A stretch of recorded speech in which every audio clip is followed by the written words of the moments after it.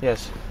In the 1700s, when all of these Georgian houses were built, they were built to a very fine specification as being a 4-storey house over a basement.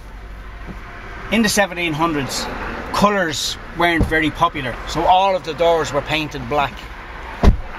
There was no street lighting at the time, so every third or fourth house had to have a light box in the window, which was above the doorway, built into the semicircular glass.